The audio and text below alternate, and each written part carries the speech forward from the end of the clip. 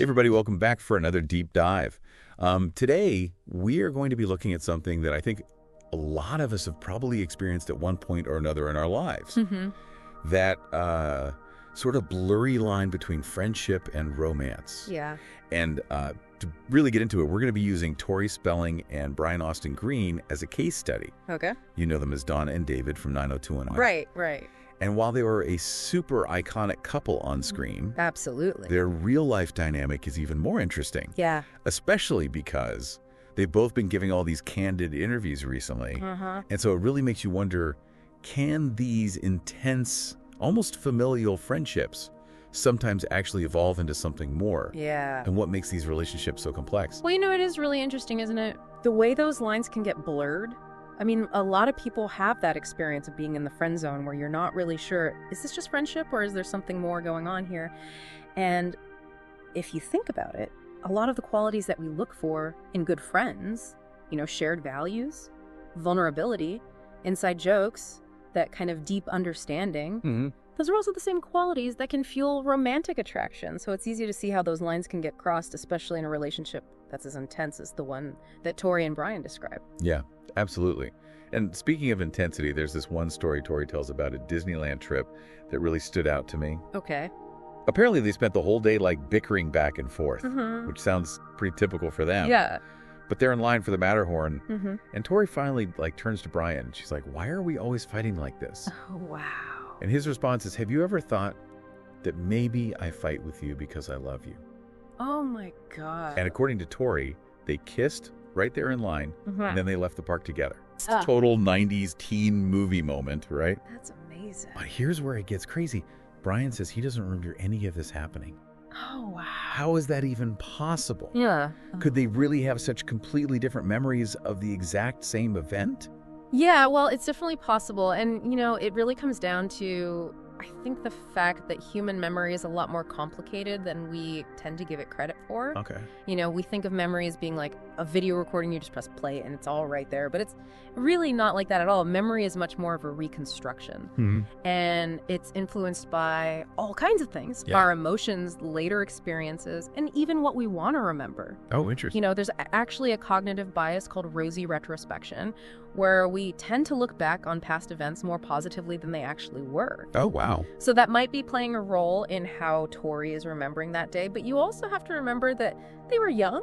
It was Disneyland, so they might have been, having some adult beverages. And they were working in this very public, high-pressure environment, so all of those factors could have really contributed to them having different memories of that day. It wouldn't be at all surprising if they each remembered different elements or if their memories were kind of colored by their own individual perspective and feelings. So even if the Disneyland thing is a little fuzzy, Brian does admit that he and Tori hooked up multiple times. Okay. But when he's asked to define the relationship, he uses this really interesting phrase. He says it was more than dating. More than dating. What do you think he means by that? Yeah. I mean, what does he mean to be more than dating? Right. It really makes you think about those friendships that have these romantic elements, but they never really cross that line into an actual relationship. Yeah, that's such a great point. And it's so interesting that he uses that phrase, more than dating, because it really does suggest a depth of connection that goes beyond casual dating, but doesn't quite fit the typical definition of a romantic relationship either. So maybe for Brian, it signified a bond that was just really hard to label.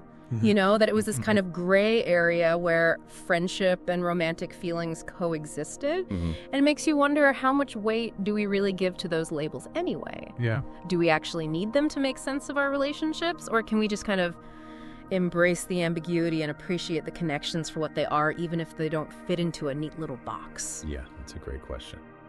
And it's so fascinating how language can both clarify and complicate things, right?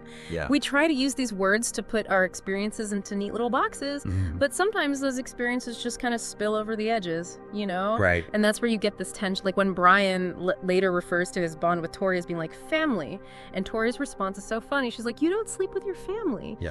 But it really highlights how those labels carry certain societal expectations, and sometimes those expectations clash with the actual reality of what we're feeling. Yeah, it really makes you think, are we too quick to label our relationships? Yeah. Maybe there's a whole spectrum of intimacy that we don't even fully acknowledge because we're so focused on fitting everything into these categories, Yeah. Friend, lover, family. Exactly. And it's especially interesting to think about this in the context of Tori and Brian's lives, because they both went on to have very public marriages and families. Mm-hmm. So do you think these past almost relationships ever truly disappear? Or do they kind of become part of who we are and how we connect with others? That's such a good question, and I think it really gets to the heart of how we develop our understanding of intimacy and connection. Because even if a relationship doesn't ultimately turn into a romantic one, those deep bonds that we forge, those shared experiences, the vulnerabilities that we've exposed, those things absolutely shape us. They become part of the tapestry of our lives, and they can influence how we approach future relationships. The kind of partners that we're drawn to, and even the way that we end up parenting our own children. Right. It's like each relationship, whether it's romantic or platonic, just adds a new layer to our emotional landscape. Yeah. And shakes the terrain of our hearts. It's funny because our culture tends to put so much emphasis on romantic love. Absolutely. Like we're constantly bombarded with messages about finding the one, Yeah. getting married, having that fairy tale ending. Right. But maybe we're kind of selling ourselves short by focusing so narrowly on one type of love. Mm-hmm. What about the deep platonic love that we have for our friends, the love Yeah. between siblings, the love between parents and children? Yeah. Shouldn't we be celebrating those forms of love just as much? Absolutely. And I think sometimes those different types of love can actually intertwine in really beautiful and unexpected ways. And, as we've been talking about with Tori and Brian, those lines can be really blurry, Yeah. and maybe that's okay. Yeah. Maybe it's in those gray areas where the definitions sort of fail us that we discover the most profound connections. Right. It forces us to question our assumptions and really expand our understanding of what love can look like. Yeah. It's like we're always trying to fit these squares into circles. You know?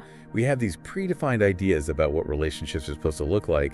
And then when we encounter something that doesn't quite fit the mold, it throws us off. Exactly. But maybe that's where the real magic is. Yeah. In those relationships that challenge our assumptions and make us think outside the box. Yeah, and I think it's important to remember that relationships are dynamic. They're always evolving, and what starts as a friendship could develop into something more.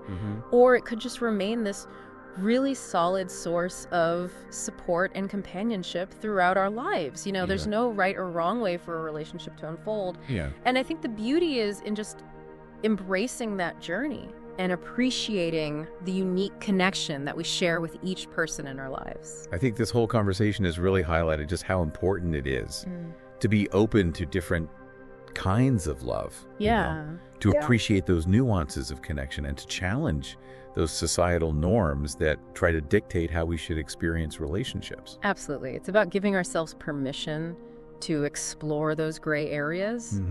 To be okay with the messiness and to value those connections that enrich our life, regardless of how they're labeled. Yeah. Maybe it's in those undefined spaces that we actually discover the most authentic and fulfilling relationships. So as we wrap up this deep dive, I'm going to leave you with this thought. Okay. What if we just let go of the need to categorize everything?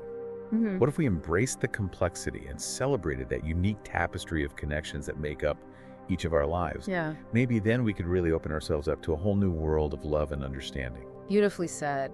Just embrace the messiness, celebrate those nuances, and allow yourself to be surprised by the unexpected ways in which love can show up.